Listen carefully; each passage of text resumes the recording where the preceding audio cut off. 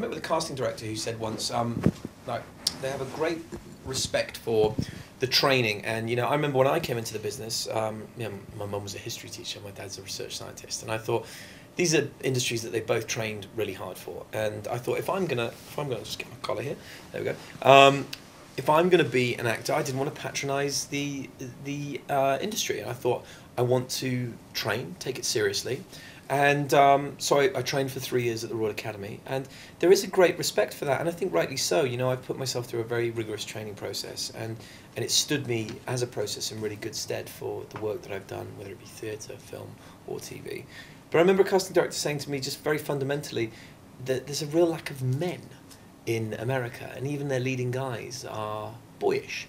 You know, your Johnny Depps, your Brad Pitts. They're such good-looking guys, you know, your Leo DiCaprios. There's something sort of eternally youthful and boyish about them.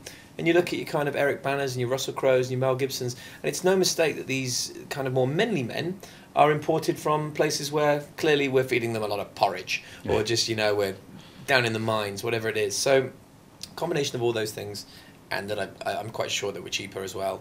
That all helps, you know. Yeah, you're a Welshman, yes, working in the States on a really big program. Yes. What is the public's reaction to you?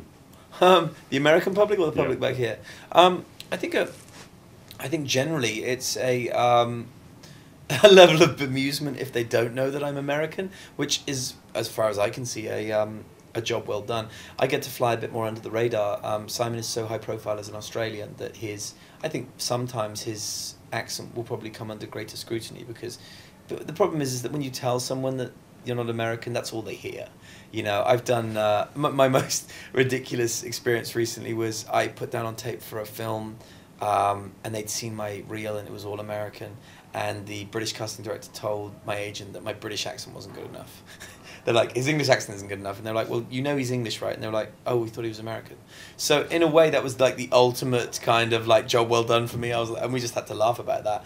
But it's also a brilliant get out. If you're getting a hard time from someone and they're desperately trying to wrangle you to see a bunch of people and be like, no, I'm not that guy. I look a bit like that guy, but I'm British, so I'm obviously not that guy. You know, it's been like, I'm so sorry. I get confused by him all the time.